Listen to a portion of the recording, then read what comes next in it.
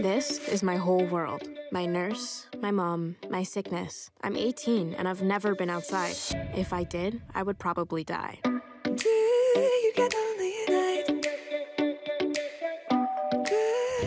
Hi, my mom sent a bunt.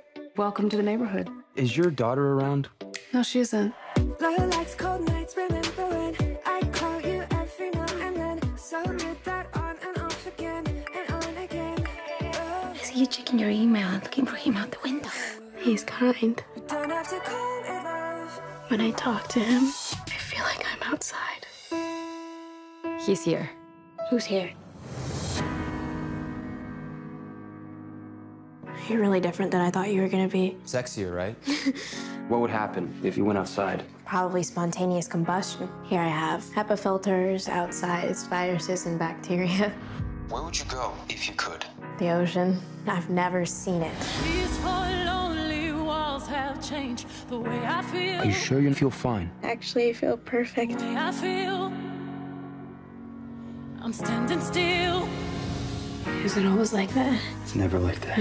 It's not up to you to decide what she needs. You have to go. She was my friend. She was supposed to keep you safe. You can't see him again. Where else can I go? Where else can I go? Chasing you. Dear Mom, I know staying in this house keeps me alive, but this isn't living. I want to experience everything. Everything. Maddie, what are you doing? Go back inside. No, Olly, I have to know if I'm really sick. And the only way that I'll know is if I'm outside.